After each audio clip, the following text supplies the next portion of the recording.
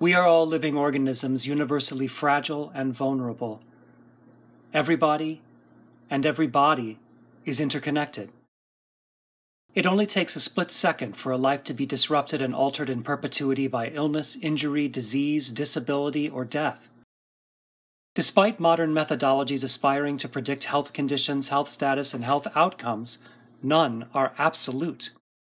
Artificial intelligence, data analysis, social demographics, algorithms, policy analysts, behavioral scientists, quants, and physicians cannot predict health. Health and healthcare, the very cornerstones of economic dignity, are essential to unharnessing human potential to its fullest.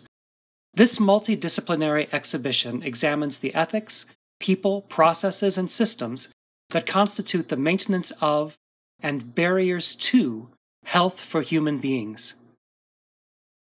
What does economic dignity mean? It means self-worth, clean housing, access to economic capital, education, a healthy environment, strong, supportive social networks, safe public spaces, and positive social structures.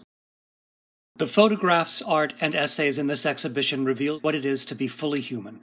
Birth, adolescence, parenthood, family, compassion, athleticism, friendship, conflict, strife, mental illness, harm, survival, sickness, injury, empathy, intimacy, disability, overcoming physical limitations, end of life, and love.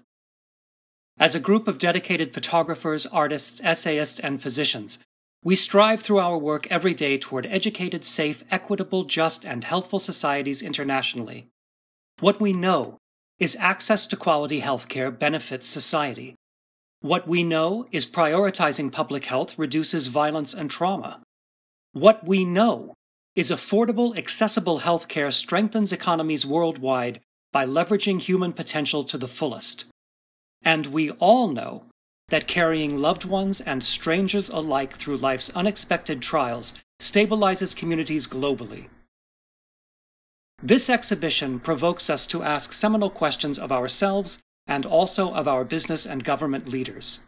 How can we, every person, every professional, every industry, include comprehensive health as a priority in our bylaws, our business practices, and our policies? How can we ensure health is first and foremost in our daily decision-making? The electorate, business owners, civic leaders, families, patients, healthcare workers, and community organizers are changing their approach to governance and leadership by making comprehensive health best practice and compassion a priority. A very promising trend is now in our midst.